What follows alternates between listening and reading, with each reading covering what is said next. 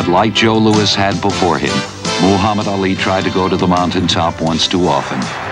October 2nd, 1980, the last hurrah for the people's champion as he took on former sparring partner Larry Holmes. Ali had lost 30 pounds in just 6 months by taking the drug Thyrolar to correct hypothyroidism.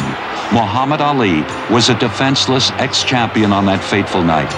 When Angelo Dundee cried out, "That's it, it's over," to referee Richard Green, the world knew they had to look to boxing's future without Muhammad Ali.